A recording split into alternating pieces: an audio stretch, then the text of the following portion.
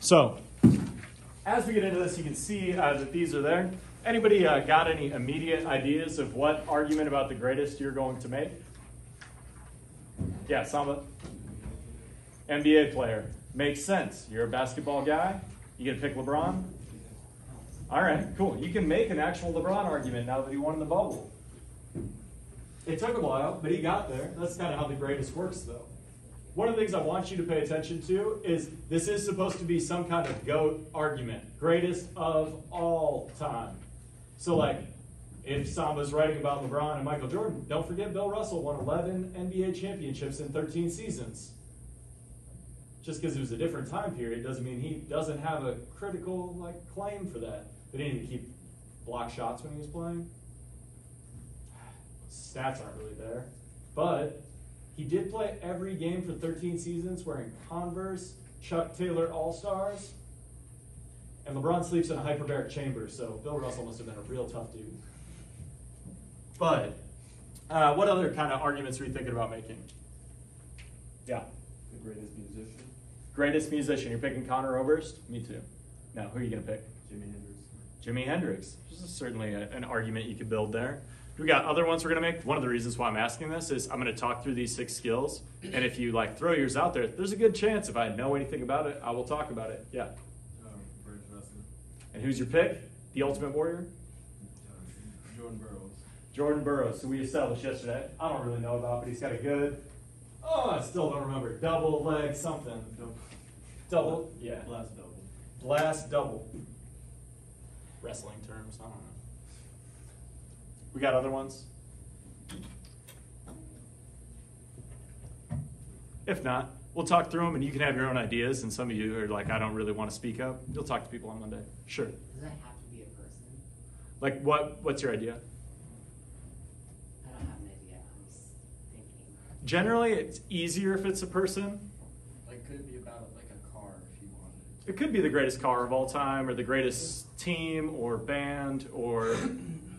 You just, as long as you're making some argument about the greatest, because then you're going to have historical context, that's fine. If you come up with something else, to be honest, I mean, I've known you for 2 days, I trust that you'll probably do this in a useful way that'll be good for you. And that's the goal of the assignment, right? Everything in here is for you. Yes? How long does the... 2 pages. And you can always find that info here. That's one of the reasons why this is useful on Blackboard. So you got to talk about quantitative and qualitative evidence from at least 3 sources. It's got to be 2 pages, double space, Times New Roman size 12 font, submitted via Blackboard before class on Monday. If it's late, how much off am I going to take? 50%. So don't start 20 out of 40. Put the shovel away, right? Don't dig yourself a hole. Get out a hammer and let's build something. Go to the greatest assignment. You'll click on that. It's a hyperlink. It'll tell you again when it's due, how many points there are. It'll give you the directions again. And then you can either click Write Submission, which I'd prefer you don't do because it'll show up all wonky. Or like if you type this in Word or Google Docs, or please not Pages either. Why not Pages? Because then I have to get out my phone or my iPad to look at it. You'll break up my rhythm grading. I like to get in the zone like I'm just doing a 3-point contest. But if you go Browse Local Files, you can click on it. Then you'll click on your submission. You hit Open. It'll put it down here and go, all right, there it is. And then you just click Submit, and it'll go to me. It says it's not saved because I'm not enrolled as a student in the course, so I can't submit work. I am enrolled as a student in the course, but shh. It's my other Blackboard account, Addison. It's top secret. I'll use it if you try to plagiarize other people's work, then send it to me as an email. Then I'll submit it from my own account, and I'll see that you cheated, and I'll ruin your life. I might not ruin your life, but you get kicked out of Waldorf. Tough. And they might do it. All right, so do your own work. This should be fun anyway. So today we're talking about these 6 skills. And where I got these 6 skills are from this dude named Lionel Calder. I mean, he's a historian, and one of the reasons he came up with this is there's a lot of different things we could learn about in history to 1877. That's a long period of time. A lot of stuff happened. And I think that can be really daunting if I'm like, I don't know, anybody from another country feeling nervous about American history? You're a Canuck, you know. Scary. Your history kind of intertwined with ours, maybe. But that is an intimidating thing, right? Or maybe you're just like a person that really hasn't enjoyed history in the past. It's not something you find interesting.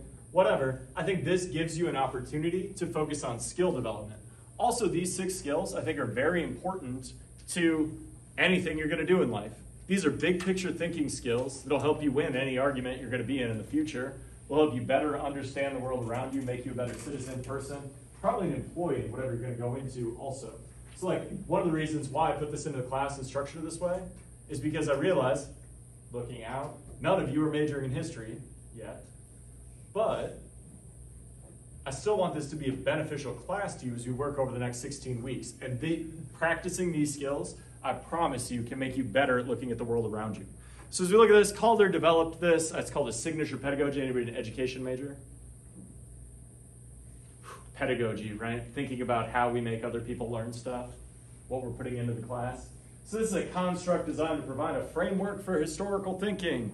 It can be applied to almost or any historical situation or event. I've applied this to all sorts of things, so you're going to apply it to a non-historical argument. I mean, they are kind of historical if you're talking about the greatest of all time. That's why I put the time parameter on it, right? There's 6 aspects of historical thinking, and these are going to be the basis of the entire class. So if this is worth your time today, and to get this assignment, some good practice in, right? This is your first foray with using this in a way that you should be able to use it pretty easily, because I bet Samba knows about LeBron James. You're from Ohio. Just another kid from Ohio. How to do great things. But another reason, when you get to our midterm exam, I'm going to give you like 3 or 4 options of things we've talked about so far and tell you to just write 1 paragraph about each of these aspects. That's your exam related to that historical situation. I'll also give you the topics in advance so you can pick one that's like firmly in your wheelhouse and knock it out of the park, because I don't know, why wouldn't I do that? Just like, it could be anything from the whole class. That'd be wild. You'd have to study so much stuff. And I wouldn't get a good idea of like how you can actually use these skills, which is what I care about. All right, without further ado, our first skill is going to be evaluating evidence. And our definition is going to be determining what sources are most accurate and applicable. And why I have this first in here, it's not first on your sheet because it takes a lot of space, and I didn't look at the PowerPoint when I was putting together the sheet. Whatever, they're all there. You're going to have to do all 6 of them. But determining what sources are most accurate and applicable is really important because of your own credibility when you're putting together your work. Now, I don't know. Mr. Hall, you play baseball. I remember, because I saw your mom on Facebook every game. It's very hot out. She give us the weather and then how it went. But it's how I followed Forest City's baseball season all season, which is great. And it's also great mom went supported you. She's the best. But if you were going to make an argument about the greatest baseball player of all time, you'd probably have a pretty good take. I'd probably have a pretty good take too, maybe. Like, I know some things about baseball. But if we went to somebody like that was their whole job, like the guy that runs baseballreference.com, he might have a better idea. Or even like, I was going to say Alex Rodriguez, but I hate that guy. I don't know. If you're Tim Kirkjian, you probably have an idea of how to make that argument. He has greater credibility than you or I. If somebody's making that argument, they appealed to him instead of me or you. Probably go like, he probably knows what he's talking about a little bit more. Same way that, like, I don't know. Anything we could do this, we could get it familiar. Like, if I go when women's wrestling's at home, what's the date? You got it memorized? See, you know, because there's only one, right? When I show up and watch you wrestle, come back to school on Monday, and I'll go like, good job. I'll know if you won or lost. I'll even maybe kind of know how it went, because like you can watch, and you can almost watch anything and kind of see how it's going and go like, okay, clearly here's some of the good things, some of the bad things. But like if it was me talking about your match or Coach Gilder, whose advice are you putting more stock in? Coach Gilder. Yeah, because that's his job. I'm just a person checking it out. And this is a thing that like our society's quit doing as much because we all have the internet and we all think everybody cares about what we think. So like we could go on the internet and be like, I don't know, pick any topic in the entire world and go on Twitter right now, and somebody that doesn't have any expertise will be talking about it. Don't listen to those people. We were talking about this yesterday. Don't take advice from people that, don't take criticism from people you wouldn't take advice from. The idea of like, also when you're doing your research, don't cite stuff or look at stuff that one of the things I'm going to ask myself when I look at the sources you put in is, well, why should I listen to that piece of evidence? And you should be asking yourself that question, not just in this class, but in everything you're doing. We have 4 factors evaluating evidence. These can be useful for a couple of different things. They can help us understand motivation and bias, which I think is really important. Because like if we look at our first factor, political factors, action-related government policy and its administrative practices, I think this one's easy to understand in terms of bias. If you look at a pamphlet for gun control from the Republican Party and a pamphlet on gun control from the Democratic Party, are they going to say the same thing? Probably not, because they have different political motivations. Personally, I think I should be able to drive to work in a tank every day. They say no. The Second Amendment, it's supposed to protect us from the governmental tyranny. How am I going to fight the government? Like, I have a lot of guns, but they have way more. They have stealth bombers, nuclear missiles, tanks, warships. Anyway, that's a different point we can talk about when we get to the Constitution of the United States. But this idea that I think we understand that political factors influence people's motivations and people's biases. I think we all know these people. Like if you've been on the internet in the last 6 months, even like seeps into everything. I was in the Waldorf COVID regulation meetings. People had definite political biases on display based on where they get their information. That's why evaluating evidence is important. Because if you're only getting one side, you're not going to get the whole picture, and it undermines your credibility. Does that make sense? Economic factors, I think these are straightforward. If somebody's trying to sell you something, they'll give you the hard pitch. Waldorf Admissions, this is their job. It's the greatest place in the universe. Your sales pitch is better if you actually tell people the truth. Here's the things of why this would be great for you personally. Anyway, economic factors are important. This is where in Latin we say cui bono, right? Who benefits? We want to look at who stands to benefit from whatever it is. And that can look at all sorts of different things. People that are trying to sell you something, that's going to influence their arguments. And when you're looking at sources, you should see what was their motivation. Because if their motivation is to make money versus just pursuing what we'd call academic truth here in the academy, it's probably going to turn out a little bit differently. The other 2 are social and cultural factors, which a lot of times will become intertwined for us because in life, that's sometimes how it goes. It's not a coincidence. 3 of our hockey guys are sitting in a row right there. Those are the only people I know. Sure, and you know them because of how people organize their relationships in groups based on you have some common traditions, I'm sure. You speak a common language. I mean, we all at least speak English to some extent, but I think there's like an extra special set of hockey language you can get. You just watch Letterkenny, you learn it all. Yeah. But the idea that we know how this works. So we align ourselves in social groups a lot of times, and this is something you should try to push yourself outside of this zone. This is my personal opinion, not my professional opinion, but the idea that make weird friends with different values and beliefs than you. Not only is it fun to fight them about everything, it's also going to stretch you as a person and help you learn about the world around you and help you better empathize with other human beings and understand what's going on. And I think when we get in these echo chambers, this is what's happening to, I think, a lot of older people in particular on the internet. They say something crazy, and then the other people that share their exact same beliefs and values give it the thumbs up. And then it further entrenches those beliefs instead of challenging and getting to know somebody that's a little bit different than you and trying to understand these other positions. The other reason why you want to understand the other side is you make a more effective argument if you cut them out at their knees because you know what they're going to say. Oh, here's your main point. Here's the answer to that. Anyway, I think we get this, the idea that we have beliefs, values, traditions, laws, and languages.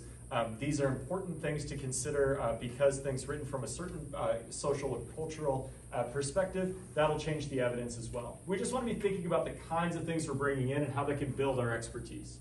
All right, so we got 1 skill. Why is this also important? I mean, these 3 things I think are all useful to think about this. If somebody only gives you one perspective, you might miss the entirety of the story and what's actually happening.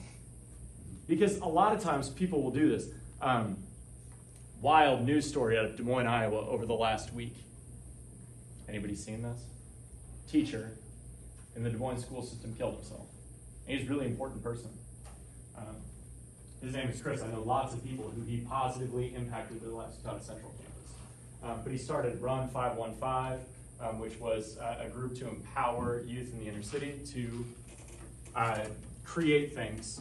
They started breakdancing groups and a slam poetry team that just won the national championship earlier this summer, and like did a lot of good things for this community. And so when he died, he knows my brother pretty well, and I was like, this sucks. Yesterday, I'm scrolling through Twitter, and I see KCCI Des Moines. Des Moines teacher who killed himself after he was put on administrative leave for having an inappropriate relationship with a student. Oh my God, shit. I couldn't have seen the whole story. The evidence wasn't there yet. I did have to roll back through my tweets. I was going to delete the poem I retweeted that he had written. Somebody else had already deleted the initial tweet. Anyway, the internet's forever, I guess. Perspective will also change things. That's why I put these pictures in here. You got a penguin, a giraffe, and a swan, and an elephant, and whatever. That's a seal for sure. I don't know, that's a goat or something. But the idea that like when you look at things from a different direction, sometimes it's going to change how you see things. And I think that's really important to how we look not just at historical subjects. When you're making arguments, if Samba writes all about LeBron James and you don't mention Michael Jordan once, I'll probably sink your battleship like we're playing the game. Because you could also make some of the counterpoints. You could see that other perspective and you could bring that evidence in yourself. The other one is the idea that like we get misrepresentations of some things. Sometimes people will present the wrong evidence in order to give us an incorrect picture where like we don't truly understand the reality. We were talking, this is why we got in such a long conversation yesterday, at least partially, we were talking about perception versus reality. The idea that sometimes we perceive the world how we want to see it versus how things really are. And that's one of the things that I want us to be thinking about. It's the idea like this man's starving at the bottom of a hole. This guy looks like he's helping, but he's got the ladder. You just help him out. And sometimes evidence is like that. People will write things specifically to advance their own viewpoint. And if we can't pick that apart and evaluate evidence critically, we're not going to be able to see through the bullshit. And there's going to be a lot of bullshit you're going to confront in life. See, I already swore more times than last hour, but they were all so proud of me. What a letdown. All right, our next skill is historical significance. This seems really easy on the surface. I'll call this the big why when we talk about it. Why events are relevant and important to modern scholars, or how events are relevant and important to modern scholars. The modifier doesn't really change here. Why do we still care today? Why is this something that we're talking about?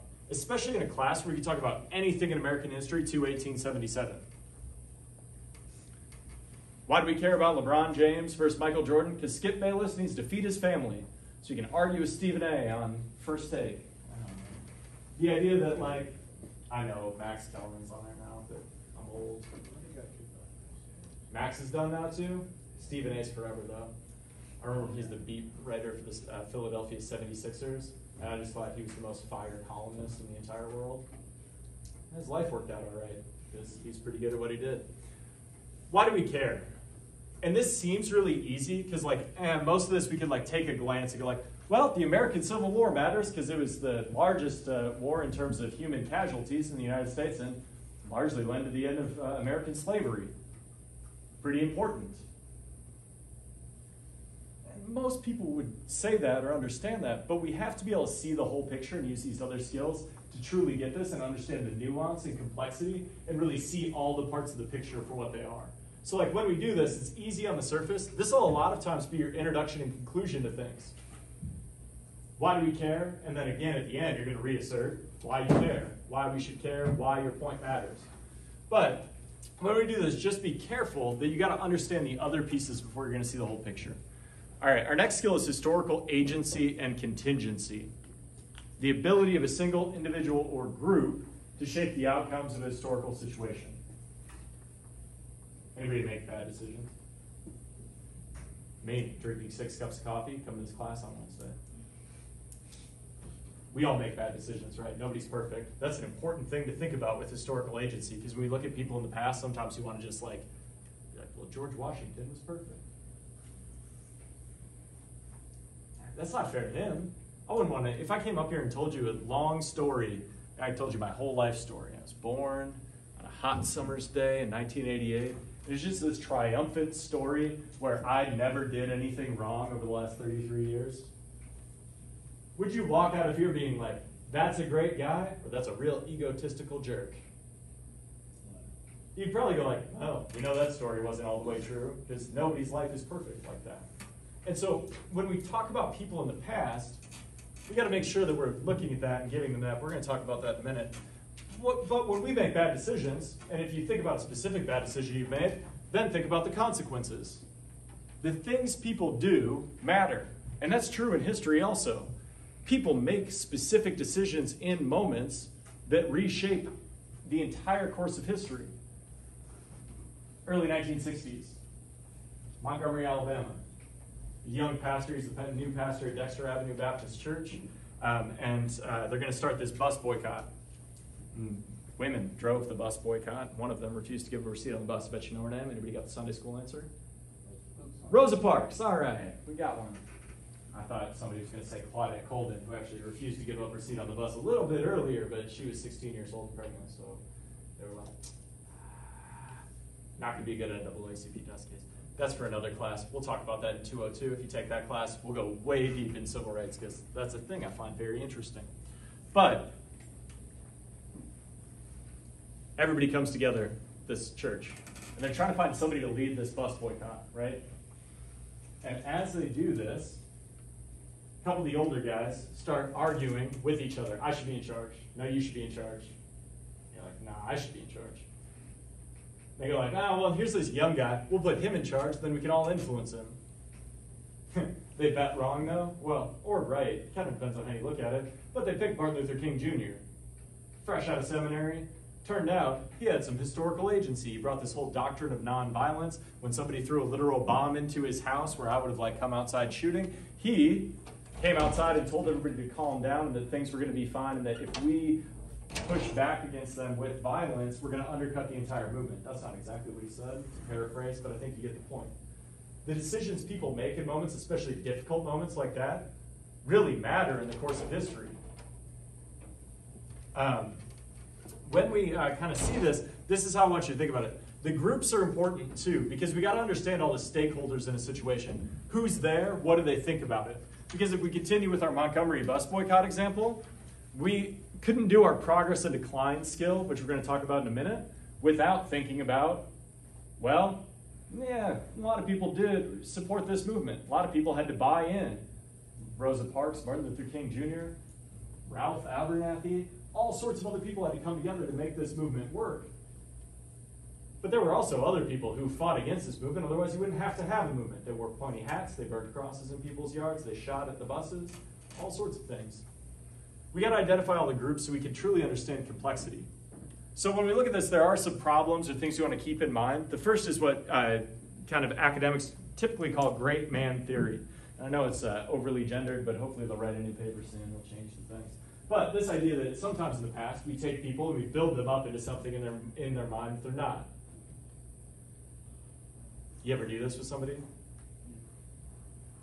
My wife has accused me of this. We were at this wedding.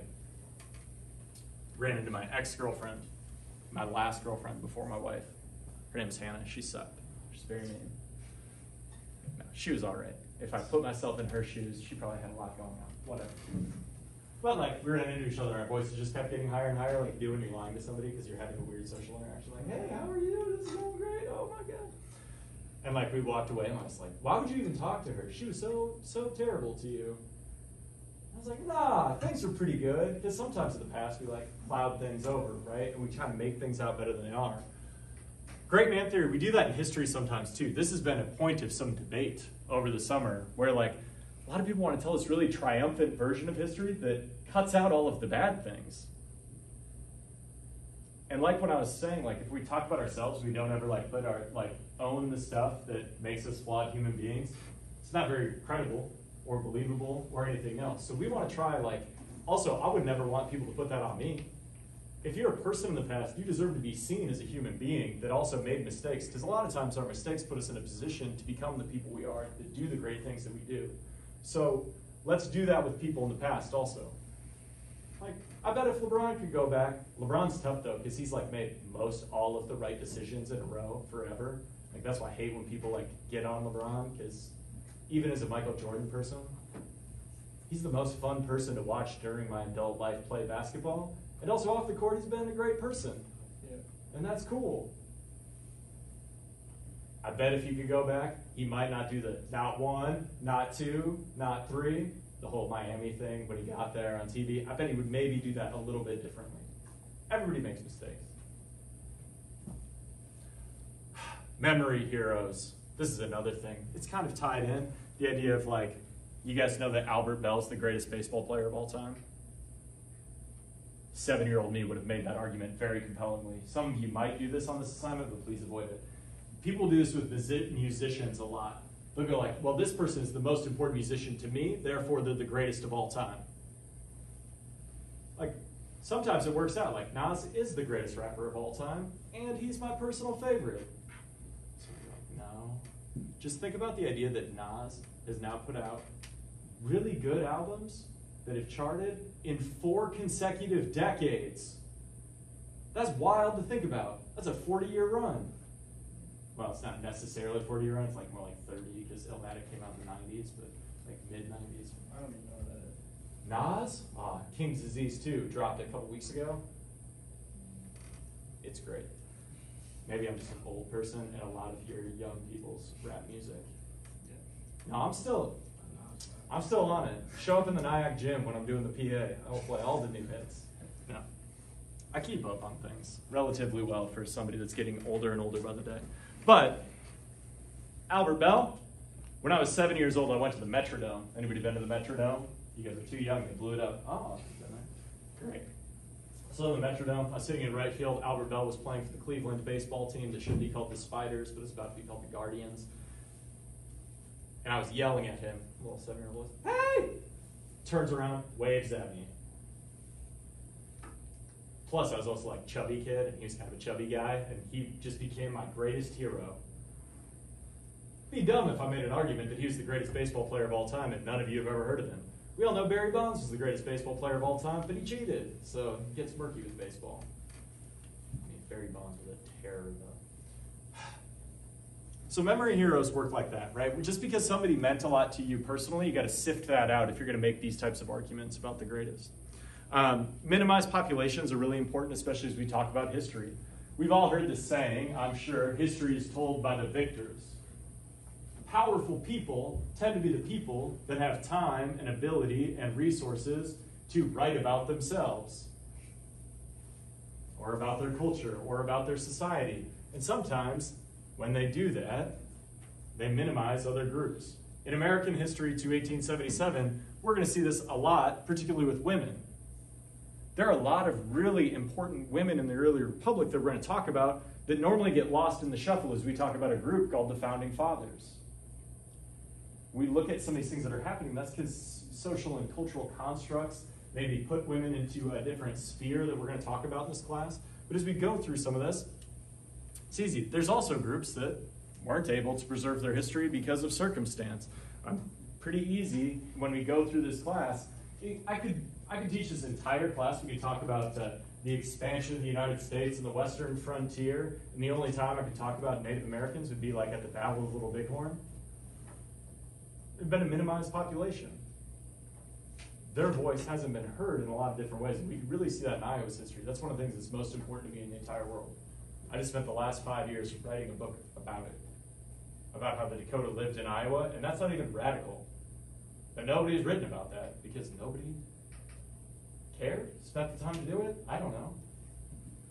But this idea that we have minimized populations, and sometimes like when we start to amplify these voices, there's pushback, but the idea that like, you're never going to understand the whole story unless you bring everybody to the table.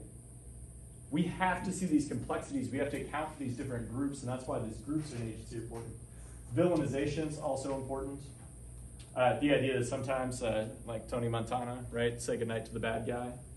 The idea that people get turned into villains, and then we kind of run them down. I'm sure we've all talked trash about somebody we didn't like in our life at some point in time. I do it about our women's basketball coach at Waldorf regularly, but I'm trying to be better.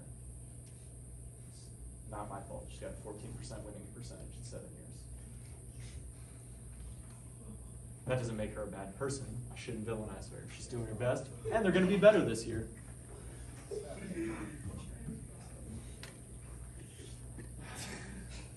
It's also not good for them. They got to play before you all, and you guys are going to be really good this year. heard that run last night was pretty good. I heard the run last night was pretty good. But I think we understand how villainization works because it's really easy in our minds to make people into good guys or bad guys and then proceed from that point. When a lot of times your perspective is going to change how we look at these different people. We could talk about other examples of this, but we'll get into some of them as we kind of look at your guys' work when you come back to class on Monday. All right, so continuity and change is our next skill. You could look at continuities and changes as not being objective, but in this class, we're going to do it because it's going to help us with progress and decline. So continuities and changes are how institutions, ideas, and problems evolve over time. So one of the things I want us to do to establish just basic facts as we work our way through is to think about what would anybody agree on? Even if I'm a big Michael Jordan homer, which I am, still can't say LeBron didn't win that title in the bubble, and that's pretty important to his legacy. It's difficult.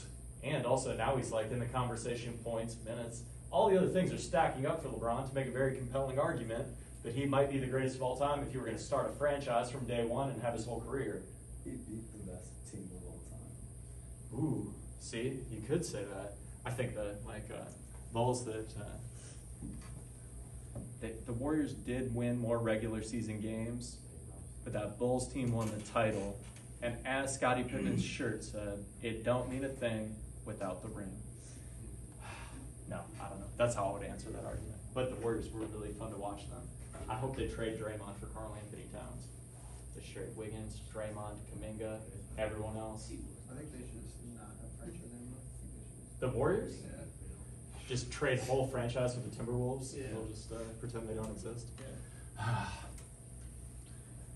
This is one of the things that is important. This is where you could see people from both sides of the political aisle in the last 12 months, depending on what we're talking about. Hashtag facts don't care about your feelings. This is like where my sister, after Trump got elected in 2016, my sister is a very liberal person. We don't see eye to eye on several things, but when she's a big Hillary Clinton supporter, she voted for Hillary Clinton over Obama in the Iowa caucuses in 2008. I know because I was there at the Democratic caucus, saw her go for Hillary Clinton, and then when Hillary Clinton became a non-viable candidate, she moved over to John Edwards. It's like, come on, dude. Full disclosure, I was working for the Barack Obama campaign at that point in 2008. I've become much more political independently than I was when I was 18 years old because people change over time. But I was very disappointed. I was like, you're my family. I'm trying to get these votes. Anyway, 2016, Des Moines, Iowa. My sister's living off 56th and Hickman. She throws a giant party, Hillary Victory Party, invites all of her friends. They had cupcakes. They had a giant cookie that probably had Hillary's face on it. They were ready for the first female president of all time, and instead it just became the saddest Instagram story I've ever seen in my entire life. Because, they got there, they're drinking. Hey! Then, the night goes on, and the story gets more, all right, well, some of these states aren't going the way we thought. By the end of the night, everybody's just crying. She's terrified. She's sending me text about how the world's ending. I'm like, I don't know. We've had lots of bad presidents. We'll probably have some more in the future. Maybe just don't take too much stock in people that don't really care about you and what they're up to. Now, we'll talk about the presidency and its importance. Don't worry, it's a United States History 1877 class. We'll also talk about some really bad presidents. Andrew Johnson, bottom of the pile. But this idea of no matter how she felt about that outcome, objectively, Donald Trump became president of the United States. He was president for 4 years, and now, no matter how you feel about it, if you went to Washington, D.C., to Pennsylvania Avenue, went to the White House, Donnie's not there. I mean, he wasn't there a lot when he was president either. But Joe Biden's hanging out. He is officially the president of the United States, whether you put that on or not. Whether you believe that, instead of thinking that, when Trump took all those, mailboxes out of all these major urban areas that then had really slow vote counts of mail-in votes, that, I don't know, whatever. We don't need to get into that today because we'll get there sometime this semester when we have some research into it. But the idea that objective, these should be things that we agree on as principal facts of the situation. Does that make sense? Continuities and changes. Changes, pretty easy to see. We all know a change when we see it, right? School started on Wednesday. That was a change. Continuity, Waldorf's had school. since 1903, every single year. A lot of times in history, the continuities we're going to look at are big systemic things. Like big things that develop over time. Continuities, things like, believe it or not, racism is a part of our history in the United States. Whether that makes you uncomfortable or not, I don't really care, I guess. But like, there's always been racism. There's racism now. There's going to be racism in the future. I can tell you, my grandfather was the most racist person I've ever met in my whole life. Like all people, he probably had some of his reasons. He didn't just hate like minority populations, though. He hated other white people with a passion too, though. He's Irish, 100% Irish. He hated like Italian people. He hated everyone. And he would tell you about it. Well, he would tell them about it. Like he would yell out of his car window, like slurs. And he'd be like, I'd be like 7, be like, Grandpa, that's not okay. Shut up. He was tough. Some of his views, though, came out of some of his experiences, right? He worked the 1968 Chicago Democratic Convention when Chicago turned into a war zone after Martin Luther King Jr. was assassinated. Somebody throws a rock at my head, I might start to hate people like them. I hope not. But that for sure happened to him. Anyway, these big trends in our history are going to be things we look at that we'll see week to week. And that's how we can see some of these continuities developing over time. Once we have our continuities and changes, then we can talk about progress and decline. This is where we can get subjective, positive or negative changes. Sometimes we want to talk about everything as being progress. We get obsessed with progress and go like, well, everything's going to get better and better and better and better and better forever. We're all going to the top. In reality, things are up and down and back and forth. And no matter what happens, some people are going to feel about certain things in a certain way. And like, I can tell you, like, you could throw out any example, and some people will not view it as progress. Like, tomorrow, we're going to beat Briarcliff by 56 points in football. Be progress for us. 1-0. Not good for the Briarcliff fans, though. They're in for another terrible season. Hopefully we beat them. Otherwise, it'll be a big decline for us, but very positive for them. So maybe we can see it in that lens. But I also want to challenge you, because one of the things, like, because you're going to do this on your exams, and sometimes people will, like, take topics. If we go back to our civil rights example, I would have a lot of students write, well, the Montgomery bus boycott was progress, you know? Desegregation, very good for everybody. It's like, I guarantee you those Ku Klux Klan members did not view that positively. Maybe another way to think about this is, like, anybody ever done anything good in their life, achieved anything? Yeah, we've all done stuff. You're all here in this room, so you must have some successes behind you. Because you wouldn't be in college, wouldn't be doing the things that you're doing. When you've found success, have you ever like noticed that like you don't have to look that far to find the haters? Yep. Yeah, those people are out there, right? You could do the greatest things in the world and people just go like, yeah, you should have like had your arm chopped off first though. Would have been way harder. And that's one of the ways I think about progress and decline is like, I know that like there's always going to be people that look at anything that happens and they'll be like, but actually, this is terrible. I don't know. That's one of the things that I think we need to keep in mind as we do this. So we got 4 minutes. We got one skill, which is a difficult skill, but very necessary. Anybody know what movie this is from? To Kill a Mockingbird. Did anybody read that book in high school? Yeah. And watch them. Still in there. Oh, that's my favorite book of all time when I was a 9th grader. I ruined a student teacher's life. Her name was Miss Reefer. I mean, I maybe didn't ruin her life because her name was Miss Reefer and she was teaching a bunch of 9th graders. We had it in for, we made jokes all the time, 420. But Miss Reefer came in and I was so excited. I saw To Kill a Mockingbird was on the syllabus, and if you guys haven't picked up on it, pretty nerdy. Always like to read books, and that was my favorite one. So every day I showed up just ready to go. And she maybe had like skimmed it, like, you know, getting the stuff in order, throws out the questions, and I'm like trying to answer every question. I made her life terrible. I'm sure of it because I've talked to her about it now because she's married to one of my dad's former players.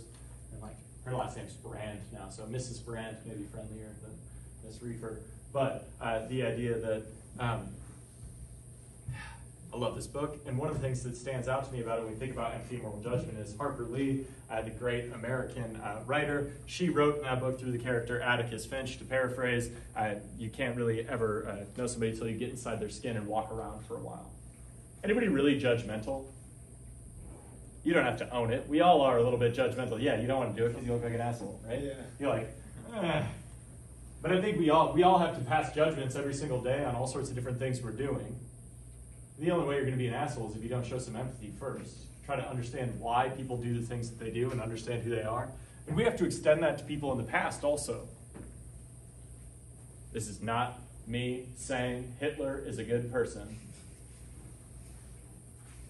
But I'm saying, like, Hitler is somebody that grew up on the border of Germany and, like, fought in World War I and then rose to power. Like, I can see the train of thought where he did some of the things he did for the greatness of his own country. But nationalism and patriotism can get you fucked up sometimes. And, like, you probably shouldn't exterminate 6 billion people. Did he actually do the greatest thing for his country, though? Because he always wanted to win, but shouldn't he have used the Jews and them as Sure. to help him win the war? Take 202. We'll talk all about it when we get to World War II. Maybe a poor example. But the idea of, like, I'm not saying, like, you should put yourself in Hitler's shoes very often. Probably not. But the idea of, like, before we're going to pass judgment on other people, we should extend them the same grace we'd expect. In the same way that, like, I don't know what any of you are going through. You can tell me about it, and I'll learn something about it, and I'll have a better idea, and I'll try to empathize with you. I'll still pass judgment. You can give me all the excuses in the world, but I still got to give you a grade at the end of the day based on the work you're doing. So try to empathize before passing judgment. We're going to practice this over and over again. For the first time, we're going to do it on Monday. So 2 pages, use these 6 skills. We got questions. We have to have questions. No? We got it all figured out? At least we can give it a shot. Yeah, do watch your 3 sources. But like as far as like format and stuff in your sources, to be honest at this point, because I haven't given you anything related to citations, if I can find what you're using and understand what it is, that's good enough for me. Build your own credibility by doing it right though. Citationmachine.net is a real thing. Build the citation. I don't care what format you use because you're all majoring in different things. But I will see you on Monday. Support each other. Have a great weekend. And I will see you back here on Monday and we'll talk about